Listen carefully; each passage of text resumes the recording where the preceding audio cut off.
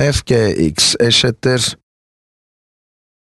2 çarpı kök içinde x kare artı 1 eksi 1 bölü kök içinde x kare artı 1 artı 1 ve fx eşittir 2x eksi 1 bölü x artı 1.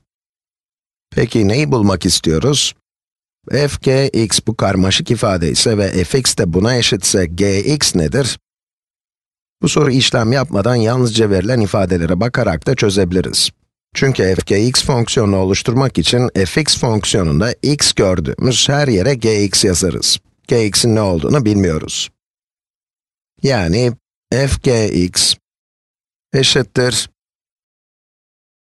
2 çarpı gx eksi 1 bölü gx artı 1. Fx fonksiyonunda x gördüğümüz her yere gx koyduk. Ve bu yeni ifadenin ilk ifadeye eşit olması gerektiğini biliyoruz. Yalnızca ilkinde gx olarak yazılmamıştı. Yani bu ifade eşittir 2 çarpı kök içinde x kare artı 1 eksi 1 bölü kök içinde x kare artı 1 artı 1. Eşitliği kurduğumuza göre ifadelerin arasındaki benzerliği görmek daha kolay. Gx'in neye eşit olduğu burada belli oluyor. Payda 2 çarpı bir terim eksi 1 var ve burada da 2 çarpı bir terim eksi 1 var. Paydada ise aynı terim artı 1 var. Burada da o terim artı 1 var. Yani gx eşittir kök içinde x kare artı 1 çıkıyor.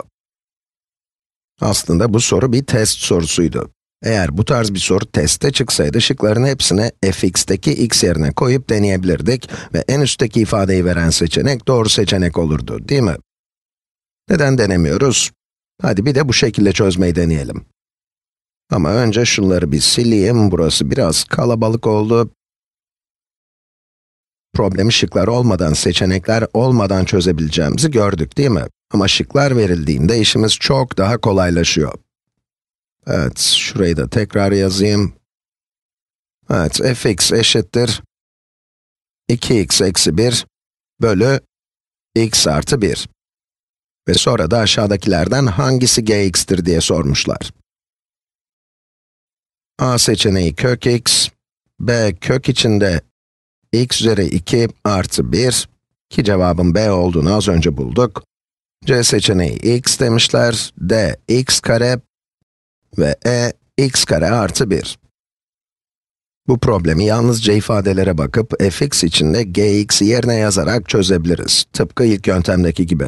Ama bu aklınıza gelmediyse, gelmiyorsa bile fx fonksiyonundaki x'in yerine, x'lerin yerine şıklardaki değerleri vererek cevabı bulabiliriz.